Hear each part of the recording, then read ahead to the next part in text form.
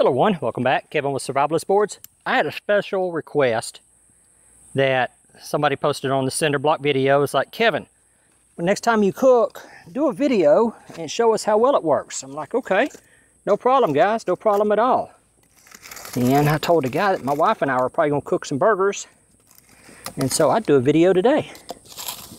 In fact, well, he posted it like, what, yesterday or today, something like that. And we're just kind of moving that stuff around. Come on, get up there. We got some of these pre-made hamburgers, and some of y'all are saying, Kevin, you're supposed to make the hamburgers by hand. Like, I know, guys, I know. These are so easy. I mean, they're so easy. They taste good.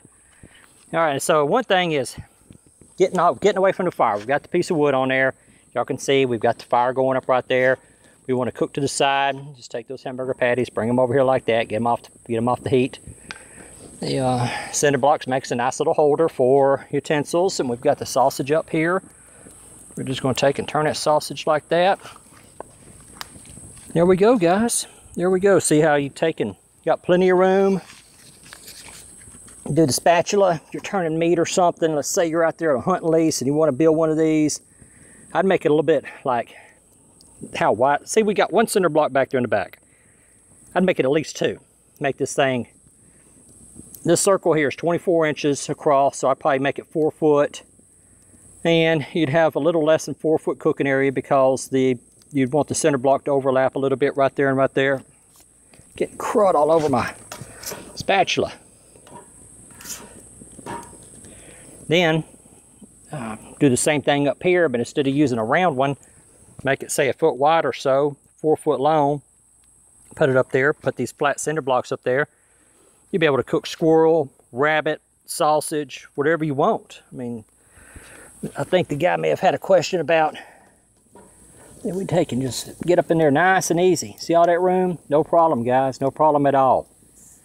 So I'd make this probably 2 foot wide. Boy, if I was making this for a deer lease, if I were to build another one, remember I just threw this one together, I'd make it 4 foot wide, 2 foot deep, make this top one about 1 foot deep and 4 foot wide.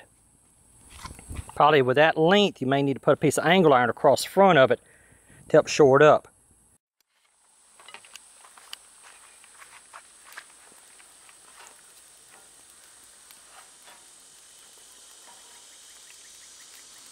Tell you what, guys, these are real flame broiled burgers. You do not get any more flame broiled than this. Using real oak. Oh yeah, got a few little pieces of pecan in there. Give them just a little bit of flavor.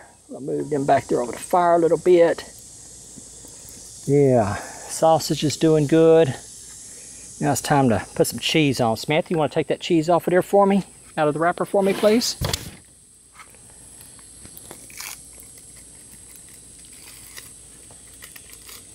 There you go. Thank you.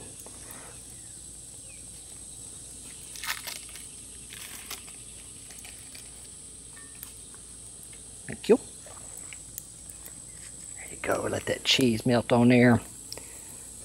All right, guys, I think that's good. We're going to take them off of there.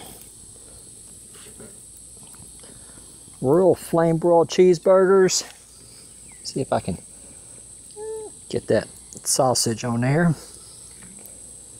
Oh yeah, just right, guys. Just right. All right, well, I hope that answered y'all's questions about cooking with the grill. If you need anything else, the next thing we're gonna do is gonna cook some chicken on it.